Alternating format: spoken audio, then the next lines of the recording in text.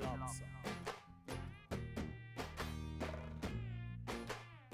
everyone, my name is Gurpreet and I am a grade 11 student. I'm gonna make a YouTube video on this lab, the magnesium oxide lab, and this is my assignment. Therefore, I'm gonna try my best to make you guys understand every concept of it.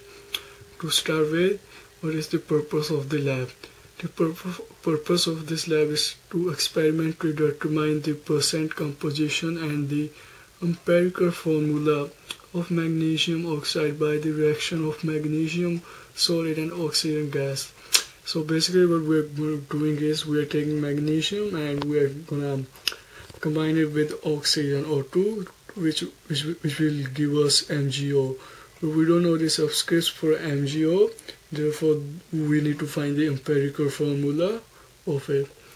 The materials we're gonna use are electronic balance, laboratory burner, and ring clamp, crucible tongues, glass rod, magnesium turnings. We are not going to use magnesium turnings, we are going to use small stones of magnesium, you can say, sparker, clay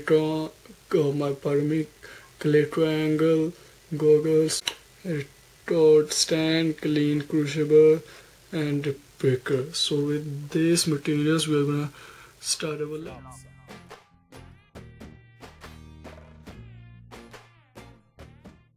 Step 1. Obtain enough magnesium turnings to cover the bottom of the crucible.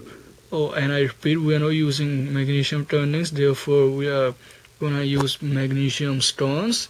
So our step will be obtain enough magnesium stones to cover the bottom of the crucible. After doing that, assemble the apparatus as shown in the picture.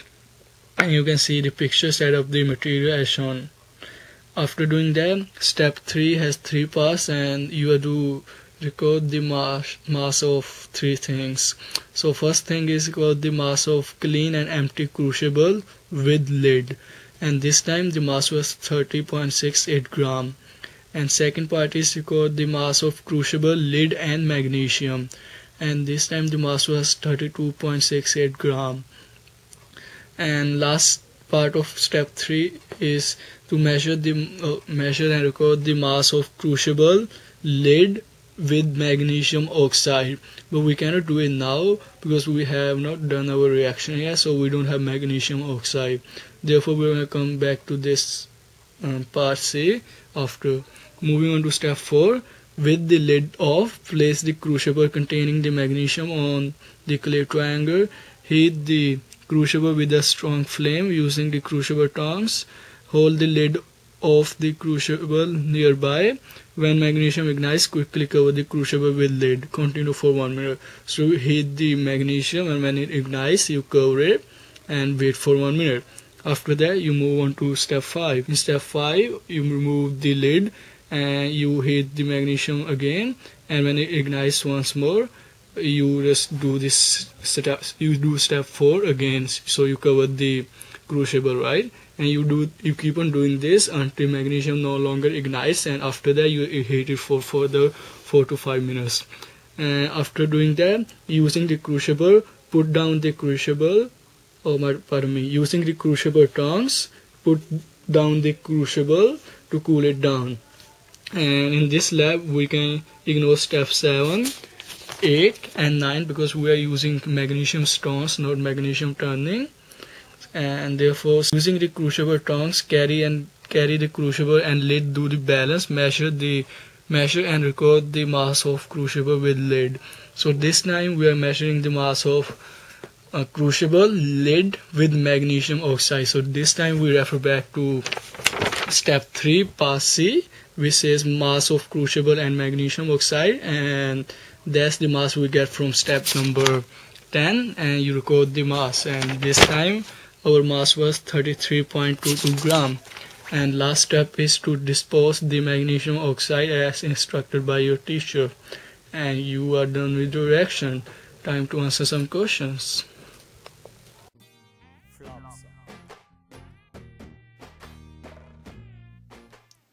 So now we are gonna do our questions, but before we do our question, we are gonna go back to our observations. And if you remember, we had to record three masses, and let's go over them again. So first one was the mass of clean empty crucible and lid, and for that we had 30.68 grams. And second one was the mass of crucible, lid and magnesium. For that we got 32.68 grams. And last one was the mass you would get after doing the experiment, and there was the mass of crucible, lid and magnesium oxide, and that one was 33.22 grams. With these observations we are going to answer few questions, so let's answer them. So our first question is, what is the mass of magnesium did you use in the reaction? And to do that, you basically take the mass of crucible, lid and magnesium, which is 32.68 grams, and you subtract the mass of clean crucible and lid. So yours is empty crucible, right? So you subtract that mass and it will give you the mass of magnesium you used. And second question is, what is the mass of magnesium oxide which was produced, right? And in order to calculate that, you again take the mass of, no, this time you take the mass of crucible, lid and magnesium oxide. This is the mass you record after doing the experiment, which was 33.22 gram, and you subtract the mass of clean crucible, the empty one, which is 30.68 gram, and it gives you 2.54 gram. And question number 3 is, calculate the mass of oxygen that reacted with magnesium. So in order to do that, what you do is you take the mass of magnesium oxide and subtract the mass of magnesium which you used, and it gives you 0.54 grams. So the oxygen we used was 0.54 grams. And moving on to question number 4. Question number 4 says, use your data to calculate the percent composition of magnesium oxide. And to do that, what we're going to do is, first we're going to take the mass of magnesium. Let's use the gas format. So what's given? So mass of magnesium oxide, which we found, is 2.54 grams. And then we know the mass of magnesium, which is 2 grams, and then we know mass of oxygen, which is 0.54 gram. Let's find the percent composition of magnesium first. So magnesium, in order to do that, the formula is percent composition equals mass of magnesium divided by mass of MgO times 100. This is basically how, let's say you did a test and you got like 90 out of 100, right? How would you calculate your percent mark, right? So you would basically divide 90 by 100 and times that by 100, and it will give you 90%, right? So basically we're doing the same thing. We're taking the mass of magnesium and dividing by the total mass, right? So this time is mass. So mass of magnesium divided by the total mass times 100. And let's go over there. So it will give us this. So the mass of magnesium is 2 grams and divided by the total mass, which is 2.54 mass of magnesium times 100, and it gives us 78.7%. So 78.7% is percent composition of magnesium in MgO. So let me go over it again. So first we were given we've actually calculated the mass of MgO, which is 2.54 grams. Then we calculated the mass of Mg, 2 grams, and calculated the mass of oxygen, 0.54 gram. To find the percent composition of magnesium, we divided the mass of magnesium by the mass of MgO and times it by 100. Here 2 grams divided by 2.54 grams times 100 gives you 78.7%. And to calculate the percent composition of oxygen, percent composition of oxygen, you basically subtract 78.7 from 100 and it gives you 21.3. We subtract it from 100 because everything is out of 100, because you cannot have like 105%. The maximum is 100%, and since we don't have any other element in our compound, we are gonna subtract the percent composition of magnesium from 100, and which gives us 21.3, and 21.3 is our percent composition for oxygen. So yep, so let's move on to number 5. Oh, chart, easy. So number 5, we have to determine the empirical formula of magnesium oxide, my bad. So let's start filling the information we have. So mass percent, we already figured that. For magnesium is 78.7 and for oxygen is 21.3. That's percent. So if we had like 100 grams of sample, we will have 78.7 gram of magnesium and 21.3 gram of oxygen. And to find the molar mass of magnesium in this sample, you need to know the atomic mass of magnesium and oxygen. So if you look at the periodic table, the atomic mass of magnesium is 24.31 and for oxygen is 16.00. To find the molar mass, you take 78.7 and divide that by 24.31. It gives you the molar mass of magnesium in the compound, right? And we get 3.24. So when you divide 78.7 by 24.31, you get 3.4. And you do the same thing with oxygen. You take 21.3 and divide that by 16 and it gives you 1.33. And to find the number of moles, you basically divide the mass by molar mass. And why we do this is easy. Let me show you here. So formula to calculate molar mass is mass divided by moles, right? And we are here trying to find the moles, right? So you're gonna take mole to this side and you bring molar mass to that side. So basically you divide both sides by moles first, and let's do moles, and then you get moles times molar mass equals mass.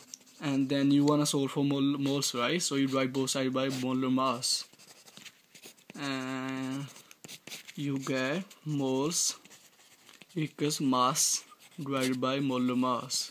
So that's why to find the number of moles, you divide the mass here with the molar mass.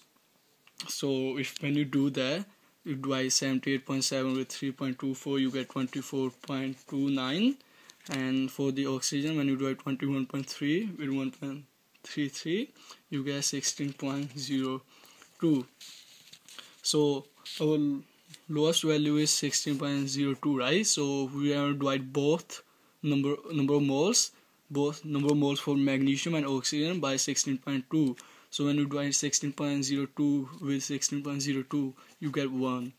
When you divide 24.29 with 16.02, you get 1.5, or you can say 3/2.